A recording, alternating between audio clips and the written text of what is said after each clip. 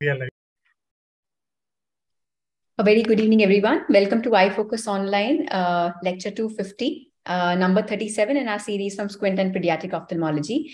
And today, again, is an exam special by Dr. Neena R, ma'am from Giridhar Eye Institute, Kochi. And she'll be dealing with the short cases in strabismus. I think very important for all our postgraduate exam-going PGs. So ma'am she has done her MBBS from Government Medical College, Trivandrum, and her MS and DO from Regional Institute of Ophthalmology, Trivandrum. She went on to do Sir Ratan Tata Fellowship in Advanced Cataract Surgery and Community Ophthalmology and Fellowship in Paediatric Ophthalmology and Strabismus from the renowned Shankaran Nethralaya, Chennai. Currently, ma'am is the senior consultant and head Department of Paediatric Ophthalmology, Strabismus and Neuro-Ophthalmology in Giridhar Eye Institute, Kochi. She has special interest in neuro-ophthalmology, pediatric cortical visual impairment, myopia control, complex strabismus, acquired comitant esotropias. She has over 20 years of teaching and clinical experience, and she has numerous publications in both national and international journals. And herself, she is a winner of many awards at the national and international conferences. A very, very warm welcome, ma'am, and over to you for all our postgraduate exam-going PGs. Thank you, Dr. Shefali. So I'm indeed very honored to be present here on this iFocus online platform. And let me thank at the outset Dr. Santosh Honavar and the entire iFocus team for putting up such a great academic exercises, which is going to be of tremendous use to the postgraduates and to the fellows also. So today I've been asked to talk on short cases in strabismus, and it's going to be an exam-oriented approach, an overview, and went through the previous modules, and a lot of experts have spoken on the various topics specifically, and all the postgraduates, they've watched, they must be thorough with all the different types of cases. So this is just going to be an exam-oriented overview. So I would like to share my screen now.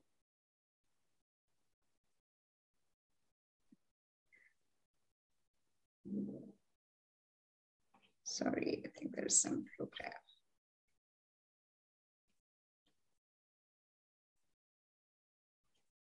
So I think this we shared. I'll just go back. This was just opened up previously, isn't it? Mm-hmm. Yeah. So my screen is visible and I'm audible? Yeah, ma'am, perfectly. So as I understand, the practical examination is a little different for MS ophthalmology and DNB candidates. The MS ophthalmology candidates would be having one long case and two short cases. And the DNB candidates, as I understand, as of now have two long cases and OSCE from the recent change, what has happened now. But nevertheless, these are the common short cases which would be of interest to both the groups. So these can be kept as a long or short case, depending on the availability of cases. And you're expected to know the common features, the test to diagnose it, and management of these. So I'll be discussing a few of this, most of this, and depending on the time permitted, let's see how many cases we can have today. So are there any postgraduates joined in the session right now? Ma'am, as of now, nobody has joined. If they are there, probably towards the end, I can make it interactive with you. So the case one would be that of a 7-month-old baby girl who has been brought by her parents with complaints of squinting since 3 months of age. As you can see, I managed to click a 9-gaze picture, though not very perfect. It gives you an idea about her ocular alignment and ocular motility. So she has a perfectly normal birth history with normal developmental milestones, and her cyclorefraction is as written there. So if you can have a good look at her 9 gazes, what you see is a right convergent squint and fairly okay abduction in the right eye. So no particular pattern, and she's squinting since 3 months of age. That's what her parents say, and they're very concerned about it because it is, bothering them. So these would be one case scenario which would be presented to the postgraduate. So how do you go about it? So first thing is, take a proper history in these cases to know whether it has been present since birth. So since she's only, 7 months old and present since 3 months, it is definitely something, infantile onset or congenital onset. Okay, so before we go on to the examination proper, make sure that it is not a pseudostrabismus. So rule out pseudoesotropia. So as you can see in the picture, if you pinch the epicanthic folds, sometimes the symmetry becomes more obvious. and the asymmetry disappears. So signs of pseudo-esotropia would be, this is very confusing even now, sometimes the cases are very confusing for consultants also. So if you see less sclera nasally due to either an epicanthic fold, or a broad nasal bridge or a negative angle kappa, and a narrow IPD, this could be pseudo-esotropia. So how do you make out it? So one thing is that the corneal reflex test would be centered normally. There is no abnormal Hirschberg test. And if you're able to do a cover test, they wouldn't give you any movement of the eyes. So rule out a pseudo-esotropia, but a word of caution, sometimes you can have a true esotropia coexisting with the pseudo-strabismus. So keep these children under regular follow-up. So coming to our patient, again, what else to see for? So take a proper birth history. Now coming to the clinical evaluation. So what are you going to be asked in this? So what are you going to look for? So basically, you have to see whether the child has any fixation preference for any eye. Is there any significant amblyopia? Now, how do you see that? See if the squint is alternating. Child is taking up fixation in either eye freely. Look at the ocular movements. You can look at the central steady maintained fixation in both the eyes to see if the fixation is equally good in both eyes. And if possible, measure the deviation and look for any patterns, alphabet patterns like AOV patterns, and definitely follow it up with a cycloplegic refraction and a dilated fundus, because sometimes a sensory esotropia can also present to you like this. So at this point, you really don't know, but your primary diagnosis, because of the early onset and normal birth history and normal developmental history and a constant angle of strabismus, would be an infantile esotropia.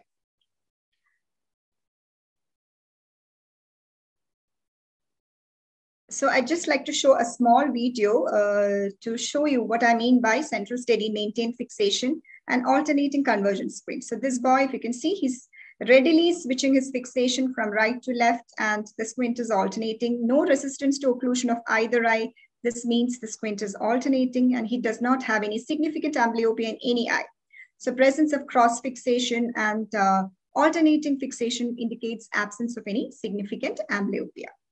But if you have a strong preference for one eye, he resists occlusion of the good eye, then definitely there is amblyopia in the squinting eye.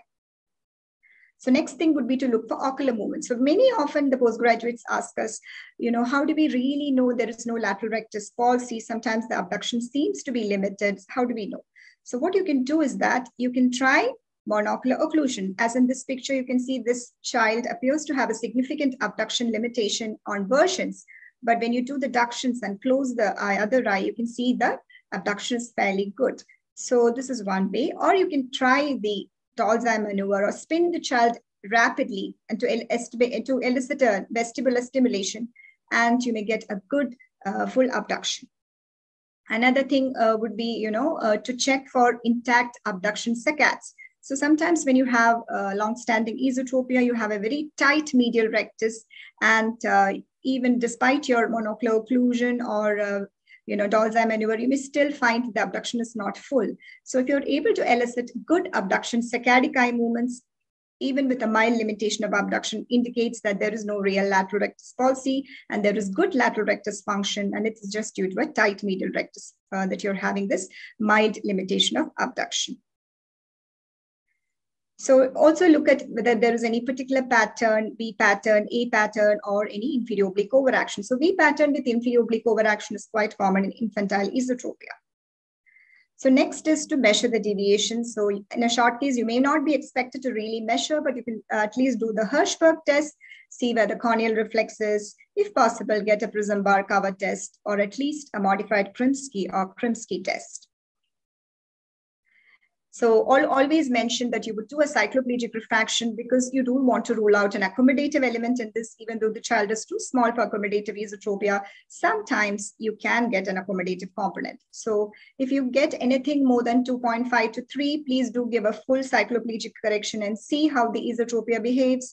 If the esotropia is well controlled, you can wait for a while. But if there is a significant esotropia persisting despite the full cycloplegic hypermetropic correction, then you may have to intervene for this child. So also don't forget to dilate and see, because I've had patients being referred for surgery turning out to have a macular scar and turning out to be a sensory esotropia. So it's very important you do a dilated good fundus examination along with the cycloplegic refraction. So in this case, if such a case is to be presented, the discussion would hinge upon how do you come to the diagnosis of essential infantile esotropia. So we basically look at the CMAS classification, that is the congenital eye movement abnormalities and strabismus classification, which gives you the criteria for essential infantile esotropia. Already I have mentioned, infantile onset, fairly large angle, constant deviation in a neurologically healthy child, and the typical features of cross fixation and sometimes inferior oblique overaction, DVD, and nystagmus may be there. The second would be, what would be the differential diagnosis in this case? So the differential diagnosis, common ones we would say would be a Duane's retraction syndrome or a congenital sixth nerve palsy, because you have a doubt whether there is some abduction limitation in that eye. Then a variant of infantile AT known as Ciancia syndrome also can present with a tight medial rectus and limitation of abduction. That can also be put forward as a differential diagnosis. Congenital fibrosis syndrome, of course, will have associated other features like ptosis and limitation of other ocular movements also. And rarely infantile myasthenia gravis can also present, but that would come way down in your diagnostic list. And sometimes you may have a nystagmus blockage syndrome in which the child has a nystagmus and tries to use the convergence to dampen the nystagmus and develops an esotropia. So these are the common differential diagnoses of infantile esotropia. First ones would be a congenital sixth nerve palsy. I would say Duane's first, and then the congenital sixth nerve palsy, and the others in the other order. So the next question would be, how do you manage? So management we have just briefly discussed. Then if you're going to intervene, when would you do the surgery? So surgery is the treatment of infantile esotropia, and when would you do the surgery? Because parents are also going to be asking you about it. So there is a lot of controversy about it. Some people advocate very early surgery, that is before 6 months. Some people say 6 to 18 months early surgery, and some people say after 18 months. So generally early surgery is what we recommend. Any time between 6 to 18 months is a good time, but there are studies which show that if you operate early and if you're able to get consistently same measurements of the squint, at least 2 to 3 visits, and you're able to demonstrate that the squint is remaining the same, an early surgery would definitely give the child the benefit of binocular vision. So that depends from case to case. And what surgery to do? So these are some questions which the examiner may pose to you. So the management of essential infantile esotropia is essentially surgical. So you have to align the eyes. If it's alternating freely, bilateral medial rectus recession, especially in small children, is preferred. If the child is densely amblyopic, you may even do a recess resect in the amblyopic eye, and look for any V patterns or inferior oblique overactions with DVD. Mostly these manifest a little later, but if it's present, you may have to tackle it with the primary surgery, because otherwise the child will continue to squint and will not have a chance at binocularity. And also, it's very important to know the non-surgical aspects of it, because if the child has any significant refractive error, please do correct it. And any amblyopia should be corrected. An attempt should be made to correct the amblyopia both in the pre-operative phase as well as the post-operative phase. And if you have any residual squints or consecutive squints, you must correct that also, or take care of it. And of late, there are a lot of advocates for chemodenervation for Botox, especially for small angle esotropia. So these are some of the management options you could discuss if you're getting such a case of essential infantile esotropia. So as in this case, this child got good binocularity, good alignment with an early surgery. You can see she's looking good after surgery. So that would be one case of esotropia we discussed. Let's move on to exotropia. So this is another case scenario of a 3-year-old girl who has presented to us with intermittent outward deviation. And you can see that she's alternating. So sometimes squinting in the right eye and sometimes in the left eye.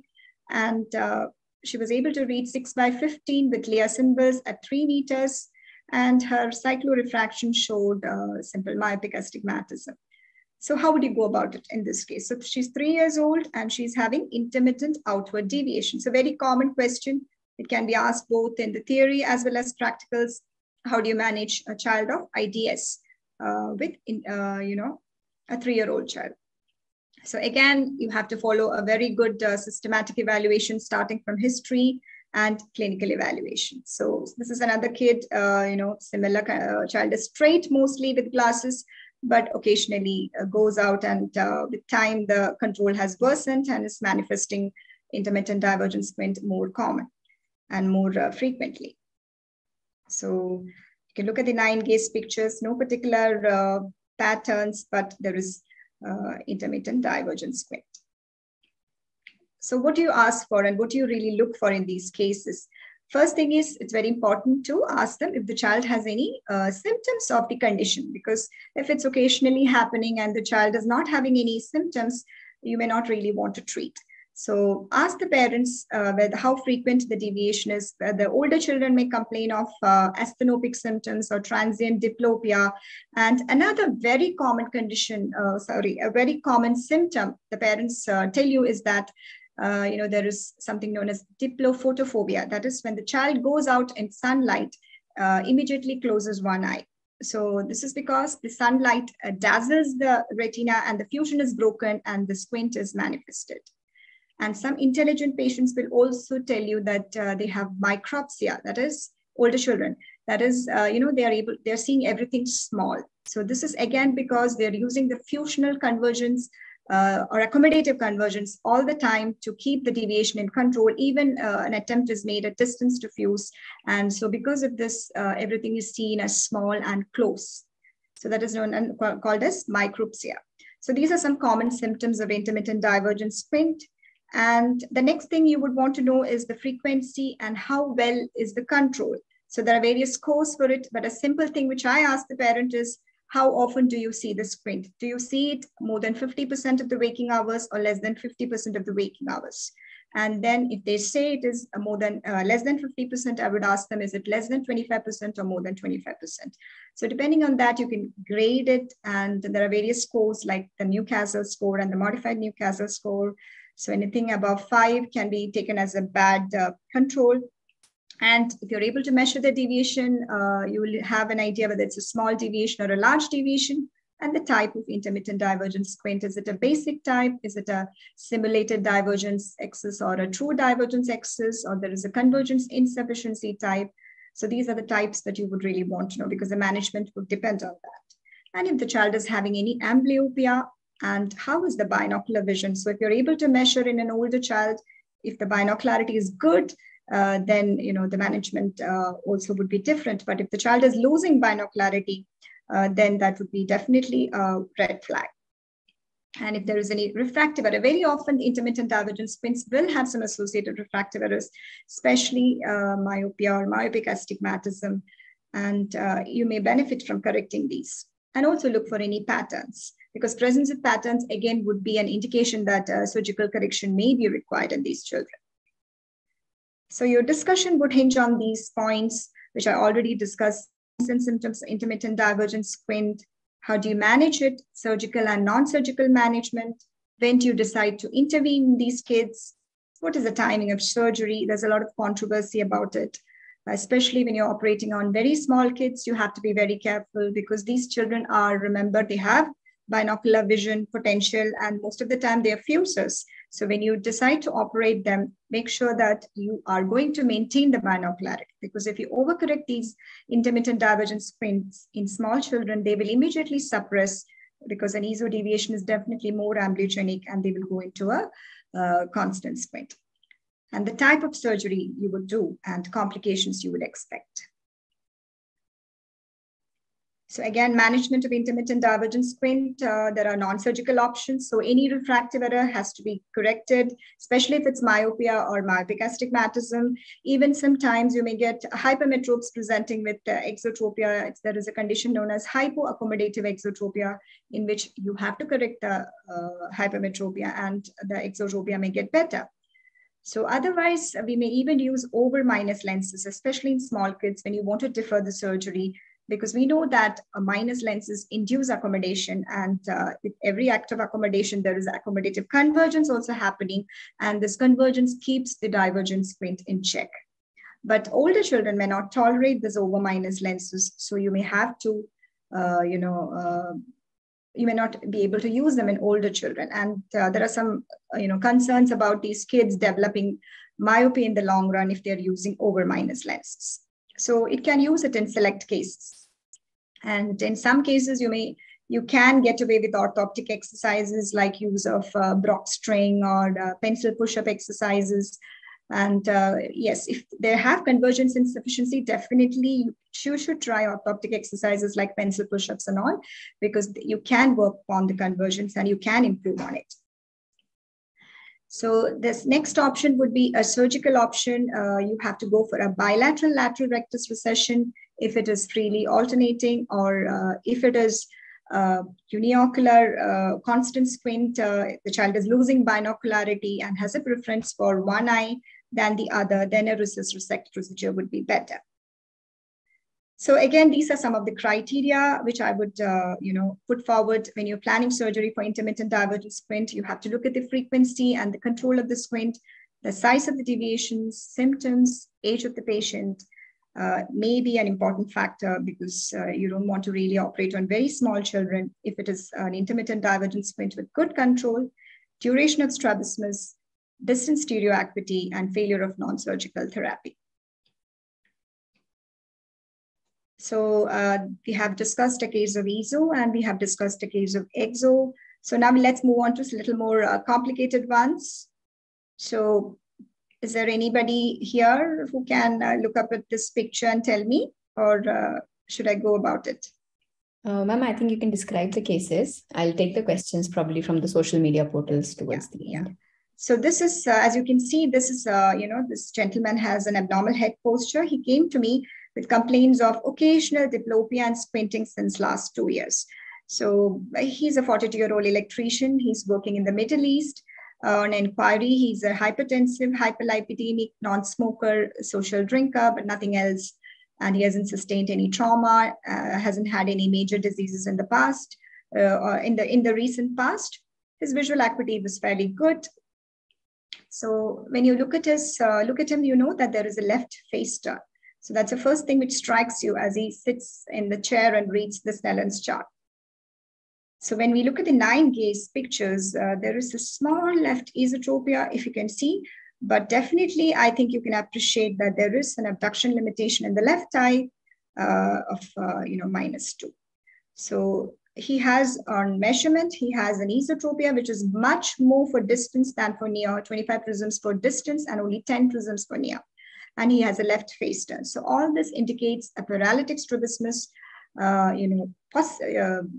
is an incomitant strabismus, and the abnormal head posture is definitely to compensate for the defective abduction. And any adult patient or any patient who's presenting to you with an esotropia, which is much more for distance than for near, definitely warrants a complete neurological examination to rule out a 6-nerve palsy. So this would be probably a 6-nerve palsy. So what you want to ask this patient? So he has some ischemic risk factors like hypertension and hyperlipidemia. But look at the history. He has been squinting and since last 2 years. So actually it was his relatives who bought him and told him that he's having this abnormal head posture. He's always keeping his face turned to the left when he's talking to us. So he actually didn't complain of this diplopia. Only on asking, he was he was able to tell us that he occasionally experienced diplopia. So what would you ask, or what would you look for? So apart from the systemic risk factors, ask specifically for any history of trauma or any other precipitating factors. See if the 6-nerve palsy is isolated or if there is any other associated cranial nerve palsy. So in this case, there was nothing. It was an isolated 6-nerve palsy. And in a 6-nerve palsy, if you're getting, you should also look for any neurocutaneous markers, because neurofibromas can also present with CP angle tumors and raised ICT and 6-nerve palsies. So that is also an important part of the examination. So look at the family album, because the patient here is, you're not very sure about the history. So I decided to ask him for his family album. That's called as a family album tomography. And you can see here that over the years, a squint has developed. So initially he hasn't had a squint. You can see these pictures over the years, and now he definitely has a squint. So this is definitely something which has happened within the last few years. So what are the investigations that you're going to do in this case? So here you have an incomitant strabismus. And so you really want to know whether it's really incomitant. So what would you do? So the clinical tests I would really want to do would be a diplopia charting, HESH charting, and a force-duction test, which will tell us whether what I'm suspecting is true. So yes, the diplopia charting here shows, here what you can see is there is an uncrossed horizontal diplopia, which is getting worse in the left case, which is in the field of lateral rectus. So this is fitting in with the lateral rectus palsy. And if you are in doubt about the paralytic element or the restrictive element, you can also do a force-duction test to see if the FTT is negative or positive. So in this case, the FTT was negative. So we did all the ancillary investigations like blood tests and BP. And of course, we went ahead and did an MRI of the brain and orbits, and it showed a schwannoma in the prepontine region. So this was the left sixth nerve schwannoma, which was slowly growing and producing the sixth nerve palsy. So don't be misled by the ischemic risk factors this patient has. So the history is very important. Your examination is key to the diagnosis. So you have here a sixth nerve palsy, and again, the discussion would be going on.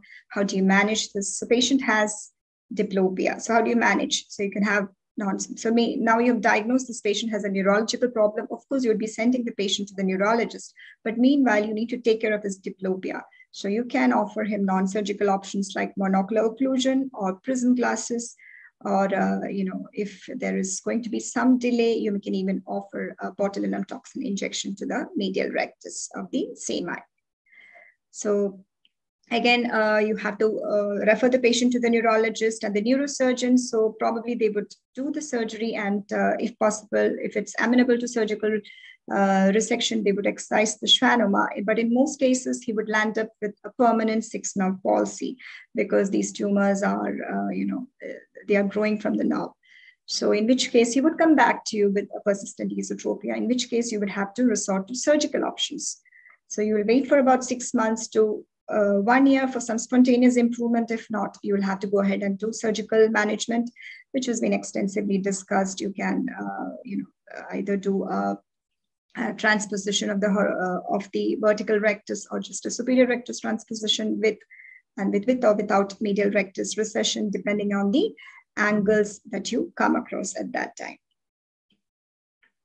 Okay, so that was the third case, which was that of a sixth nerve palsy. So moving on from sixth nerve palsy to a little more challenging case.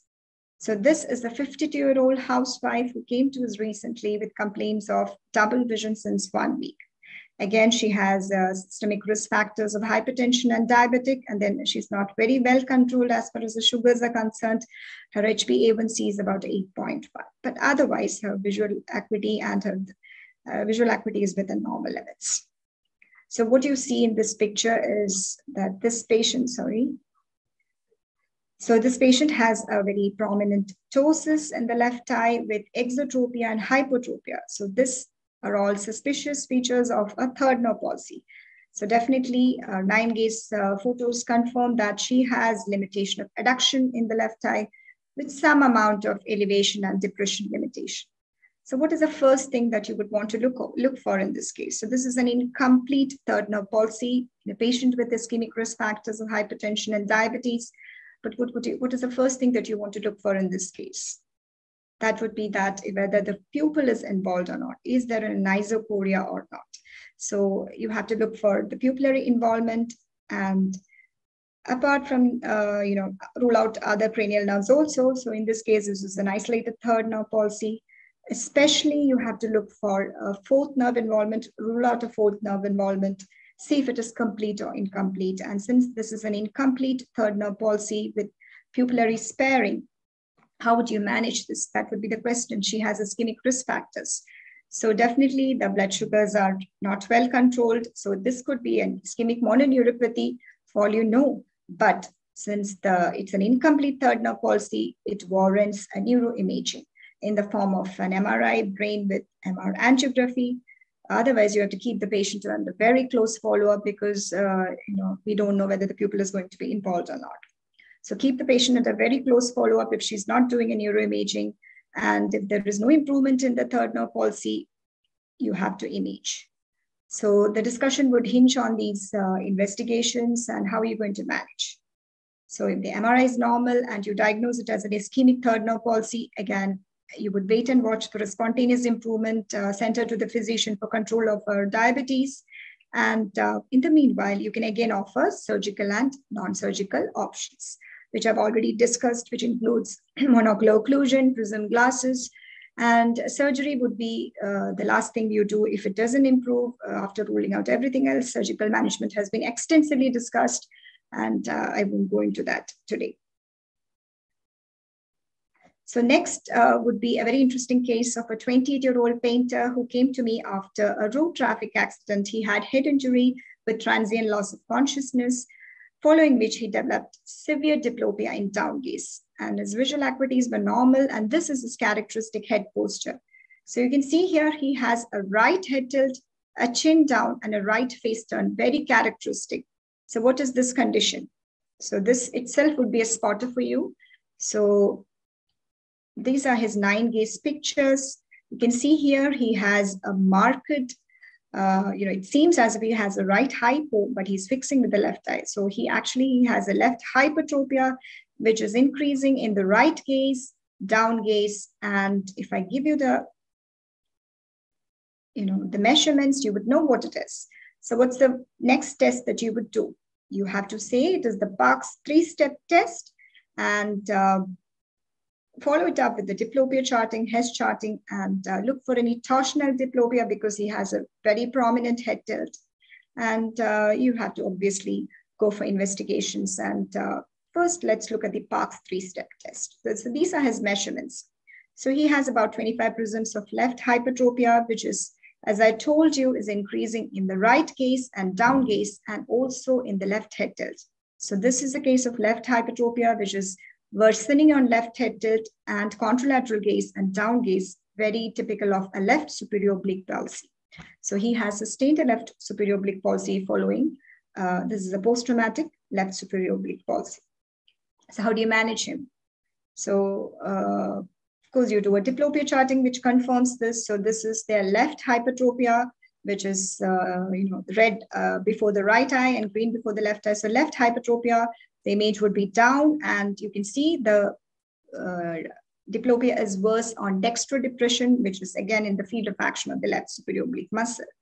So the diplopia charting supports your diagnosis. You would also want to do a double Maddox root, in which you place 2 Maddox roots in the trial frame and ask the patient to look at a point source of light and ask him to appreciate any tilt of the hypertropic eye. The image of the hypertropic eye would come down, and ask him to see if there is any tilt of the hypertropic eye image. So the down image does show some tilt, and you can ask him to rotate the Maddox in the trial frame, and you can read the amount of extortion from the trial frame itself. In this case, it was about 5 degrees. So he has some extortion, but not too much, and he has significant hypertropia in primary position. So this is all fitting into a left superior oblique palsy. So the diagnosis is the key here. Your clinical examination is very vital in diagnosing. And the management, again, would depend on, the causes. So in this case, it's a trauma. So we want to wait for some time, at least for 6 months, for some spontaneous improvement. In the meanwhile, he's very symptomatic. So you may have to resort to some ways to elevate the diplopia, like, you may have to give him some prisms, if possible, Fresnel prism in this case, because the squint is very large, or you may have to ask him to occlude one eye. And in the long run, he will eventually need surgical management if the diplopia doesn't subside or doesn't get better, or the squint doesn't get better, which was the case here. And we went ahead and did a surgery for him here. So if you look, what we did was we weaken the ipsilateral antagonist, which is the inferior oblique of the left eye, and the contralateral yoke of that is the right inferior rectus. So we did an inferior oblique recession of the left eye and an inferior rectus recession of the right eye. And he was very happy post-operatively. He did very well. His diplopia was totally gone. So this was a case of superior oblique palsy we discussed. So now we're going to move on to some little more complicated cases. So this is another boy who was brought by her parents with complaints of, abnormal head posture. So he was refusing to go to school because his friends were teasing him and he was becoming very conscious about it. So this is the way he looks at the Snellen's chart. You see that there is a very prominent left face turn. And if you look at the 9 gaze pictures, what you see some esotropia here, don't you? And yes, there is some abduction limitation here. But what you see here is a little bit of narrowing of the palpebral fissure and widening of the palpebral fissure in abduction. Otherwise, he seems okay. So the differential diagnosis here would be because of the characteristic palpebral fissure changes and the face turn abduction syndrome here. So you can see here. So again, the management would be, the questions they would ask is, what are the causes?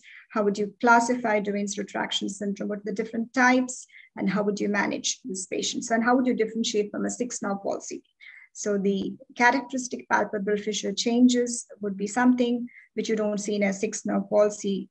And another thing is that in Duane's retraction syndrome, the amount of abduction limitation may be very great, like it may be -4 or -3, but the amount of squint may be so tiny. It's very disproportionate. The amount of squint is disproportionate to the abduction limitation or the restriction limitation, abduction restriction, which is not the case in the 6-nerve palsy. So which is very often the squint is, is comparable to the abduction limitation in a 6. So these are the questions they might ask you. And you can see here, we evaluated him and we went ahead and did a surgery for him because he was very, conscious about it. And in this case, because there was no globe retraction and only palpebral fissure changes and abduction limitation and face turn were the main concern, we did a superior rectus transposition to the lateral rectus along with a small medial rectus recession. And he did very well. His head posture was abolished, as you can see here. And his squint also improved and his face turn almost disappeared. So that was Duane's retraction syndrome. And now let's move on to another case. So again, could be kept as a spotter for you. So this child has ptosis in the left eye, and the ptosis improves when he opens the mouth. So there is a marcus ptosis. Along with that, what you see is a significant hypotropia of the left eye. And this elevation limitation is present in adduction as well as abduction. So this is a case of monocular elevation defect with marcus ptosis. So a very complicated case, but very well demonstrated in the 9 gaze pictures. If you look carefully, you can pick it up very well. So these cases may be just kept as spotters for you. So you have to identify what are the key features of this. You have to look at both the elevation limitation in adduction as well as abduction, which would help you to distinguish from a Brown's, in which case it would be only in the adduction or in the straight elevation. So you can see he was able to open up his eyelid by forcefully opening his eyes. And again, since he had a significant hypertropia, we went ahead and did a transposition of horizontal rectus to the superior rectus, and he did very well. And he's now awaiting ptosis correction. So again, the questions here would be, what is a possible etiology? There is supposedly a supranuclear etiology to this. And how do you differentiate from a Brown syndrome or LPS superior rectus agenesis complex? So these are some questions they may ask you, or what are the management options? So again, all the investigations, all the routine clinical evaluation you would do for any case has to be done. Any significant amblyopia has to be treated. Any refractive error correction has to be given. Amblyopia should be treated before you take him up for surgery. And definitely surgery is the final treatment in these cases. So next we move on to another interesting case. You can see here, this child was brought by parents with complains of sudden onset of squint and abnormal head position. And you can see here, he has a significant hypotropia of the left eye. And you can see here, the eye is not elevating here as well as in adduction, but elevation and abduction is fairly okay. So this is a case of Brown syndrome, and parents gave history of some, trivial trauma before the incident. So we watched the patient for some time, we patched him, and finally gave him a course of steroids, after which you can see that there is marked improvement in the elevation in adduction. So this would be an inflammatory Brown syndrome, which has responded well to systemic steroid therapy. So again, the questions would be, what is the type of disease he's having? And these are all congenital cranial degeneration disorders, Browns, your Duane's. So what is the etiology here? And how would you differentiate from a monocular elevation defect? And what are the typical signs and symptoms and the causes of it, and how would you manage them? So this is another interesting case. Patient had sustained a trauma 4 months back and was treated elsewhere, and now came to us with this, red eye, chronic red eye. So what you see here is that he definitely has a very prominent right eye with congested right eye, prominent congested right eye, and a bit of esodiation if you look carefully. So if you look at the 9-gaze pictures, you can see that yes, not only is there is an esotropia in primary gaze. There is definitely a -2 abduction limitation of the right eye, some amount of elevation limitation, but the other ocular movements seem to be fairly okay. So he also had raised IOP in that eye. So what are you thinking of in this case? A case of trauma, following trauma, patient has developed red eye, double vision, raised IOP. So what would be a differential diagnosis? So the first thing you want to rule out is, because you look at him carefully in the slit lamp, and you may be able to see dilated episcleral vessels. And in the presence of a 6-nerve palsy and a raised IOP, you should immediately think of a CCF, or carotidocavernous fistula. So that is what this patient had. And the first investigation you want to do is look for any, pulsatile proptosis, any bruit, and treat the glaucoma and do a dilated fundus examination and image him. Look for the characteristic sign would be a dilated superior ophthalmic vein, which would clinch the diagnosis of CCF, and definitely it can be confirmed by a digital subtraction angiography. Refer him to an interventional radiologist, and in this case, he underwent embolization of the CCF, and his symptoms subsided. So it's very important that these cases may present to us ophthalmologists, and the key signs should not be missed. Sometimes the condition may be very subtle, but any patient who's complaining of double vision after a trauma with a congested eye, think of CCF, and especially if the patient also has a raised IOP. So I think we have some more time. Do we have? Yeah, ma'am. We have like almost 20 more minutes. Okay, so shall I go ahead with these discussions? Yeah. So these are again some spotters or short cases which would be kept for you. So this child has, as you can see here, preterm child has come to us, with parents have brought the child with complaints of squinting. You can see there is a very prominent left esotropia with some hypertropia also. And you can see, yes, there is some inferior oblique overaction, V pattern. So this is a V pattern esotropia. And since there is a significant inferior oblique overaction and V pattern, you have to, if she has any, yes, she had a bit of myopia, so we corrected it, but esotropia and hypertropia persisted. Treat the amblyopia if there is any, but finally surgery is required in these cases. In this case, we had to do a medial rectus recession with inferior oblique recession, left more than right, and she did very well post-surgery. So these cases might be kept as for, quick spotters or, diagnosis based on the 9-gaze pictures. So again, this is very obvious picture. You can see child having esotropia, very well controlled with glasses. So this is a case of accommodative esotropia. So again, you can see here, child having esotropia. We've given her a distance correction. She's okay for distance with the same, but see what, with the same distance correction, she still has a significant esotropia for near.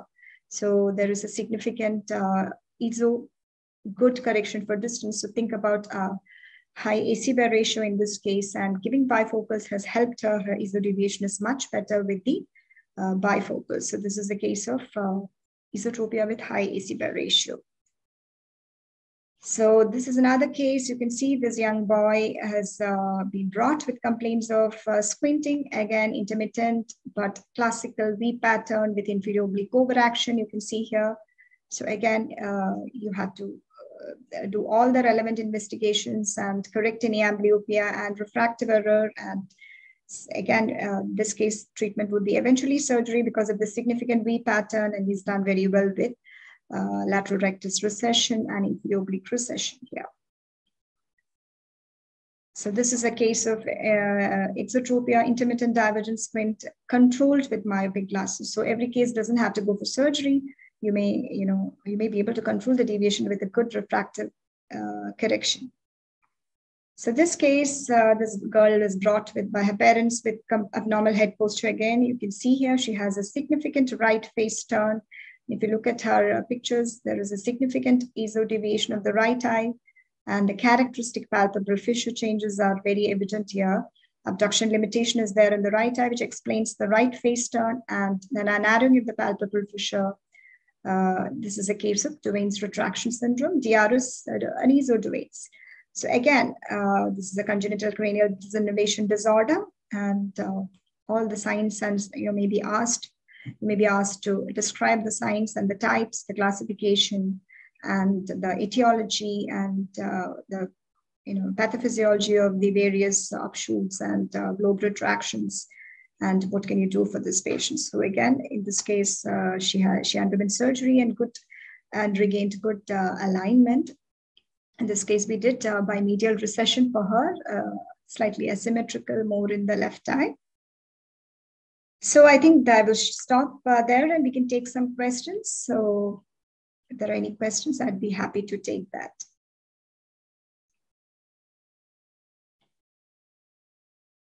So shall I stop sharing my screen? Yeah, ma'am. Yeah. Thank you so much, ma'am. I think that was a very, very informative lecture for all our postgraduate exam going students, because I think such good collection of cases is seldom found anywhere else. And I think it's readily available for them. So thank you so much for taking out your time and preparing that for our PGs. So if you have some time, we can actually have a few questions from our social media portal. According to the cases, I think few questions kept coming. So I can take them now if you're okay. Yeah. The first one is, how do we ascertain ocular dominance? Okay. So that is, ocular dominance is a different issue. See, that is something, I think your question probably refers to, which eye the child refers to fixate. So in this case, in cases of squint, you just look at which eye the child frequently squints. That would be one way, so as a child walks in and as you examine, the patient walks in, you see whether the squint is more confined to one eye. So then the opposite eye is usually used for fixation. So, and to look at if in a very small child, you can look at the central steady maintained fixation. Okay. So the question is a little tricky. Ocular dominance is a different issue. So that is like, as applied for patients who have good vision and good binocularity, but still you may prefer one eye more than the other. So there are certain tests for that. But I'm hoping that the question is actually about how would you ascertain ocular, any fixation preference. So which is what we're discussing today. So central steady maintained fixation can be looked for. So when you cover the one eye, see if the child is resisting occlusion of the covered eye. So if the child is resisting occlusion of the covered eye and not resisting occlusion of the other eye, that indicates that child or the person doesn't want you to cover the good eye, naturally, because they are more comfortable or they have better vision in that eye. So that would be one way. I showed you in the video. If it is alternating and there is no resistance to occlusion, patient is comfortable using both eyes together. But ocular dominance per se is a different issue. So that, if suppose you're asked to close one eye and look at something, which eye would you close? So there are certain tests, I think you can probably close one eye and put a dot and ask the other person to join the dot with the other eye. So there are certain tests, but that's not, I think, what the person meant. The fixation preference is what is pertaining to this class. Yeah. The second question is, ma'am, if the refixation movement is seen only after a blink following a cover test, what are our possible interpretations? So again, I hope this is about an intermittent squint. So that means it's an intermittent squint with good control. Because if it's a phoria, it's an intermittent tropia in this case. So if it's a phoria, the refixation movement will happen without a blink, immediately. As soon as you remove the cover, it will immediately happen. And there is never a manifest tropia. Whereas in an intermittent squint, usually what we see is an intermittent exotropia. There is always a confusion. Is this an ITS, intermittent exotropia, or is this an exophoria?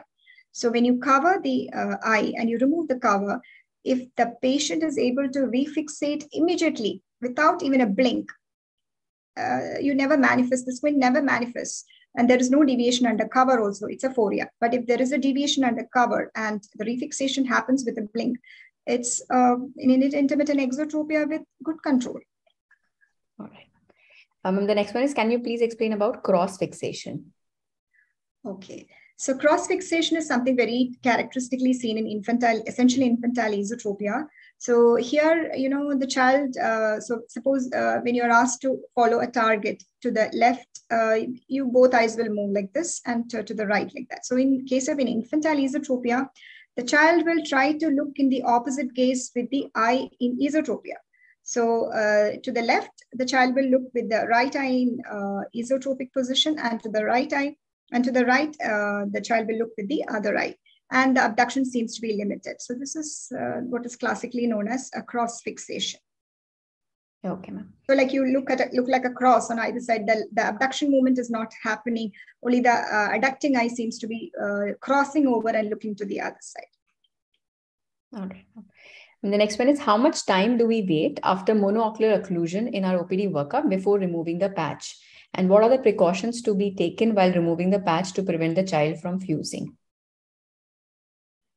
So actually, I think this question pertains to intermittent divergent squint when you have a large angle for distance and you get a very small deviation for near. So you are confused whether this is a true divergence axis or it's a simulated divergence axis due to a good fusional convergence. So here we have to ideally do a prolonged occlusion, but it's not always practical. So at least I do for about 30-35 minutes of occlusion. And then the important key thing is that you should never let the child accommodate before they look at the near target. So what you do is you keep the eye occluded and ask your sister or assistant to hold the near vision chart and keep the prism over the occluded eye beforehand itself, and close that eye, and again put your occluder also on top of that, so that when the cover is removed, one eye is occluded, and immediately when you remove the cover, you ask the patient to read the near target. So because of that, there is no binocular accommodative convergence happening, so that if you give the chance to the child will fuse immediately, and you may lose the effect of the prolonged patch. So at least I wait for about half an hour to ideally, even for 1 hour is described, but it's not always practical in a busy OPD. So half an hour is okay, I think. All right. I think those were all the questions from our social portals. I again thank you so much for being here with us today, this evening. And I think our PGs have like a good 14 to 15 cases, like really ready with them with all the questions and like such amazing documentation from your side. So thanks, ma'am. Thanks again. Okay, thank you. My pleasure. Next, I would like to announce that our next class will be on November 2nd. That is a masterclass by Dr. Jagatram sir on pediatric cataracts. And also, I would also like to announce for all our postgraduates that after 2 long years of COVID era, our iFocus physical event is back, which is going to be held from 26th of February to 5th of March. And the early bird registration actually ends on 31st October. So I'm very sure that none of you want to miss it. And so hurry up and just register online. Thanks again for being with us, and we will see you on November 2nd. Good night, everyone.